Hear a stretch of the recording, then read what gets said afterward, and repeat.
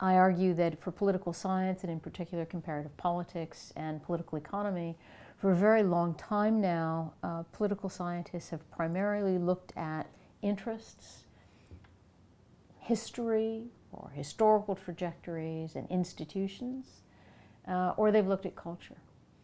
And what I've done is argue they also need to look at the importance of ideas and discourse.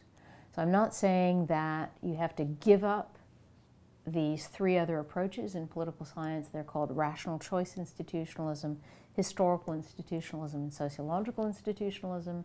Rather, I say use these as background information to also look at the importance of ideas and discourse. And so within this context, I actually apply this to the Eurozone. I actually also look at issues of democracy. So in terms of my research on the Eurozone crisis, some of it's policy-oriented.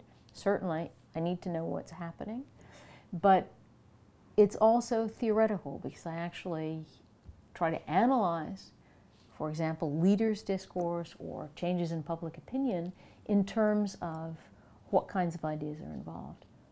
What are the interactions, the discursive interactions? Where do you see persuasion? Where do you not see persuasion?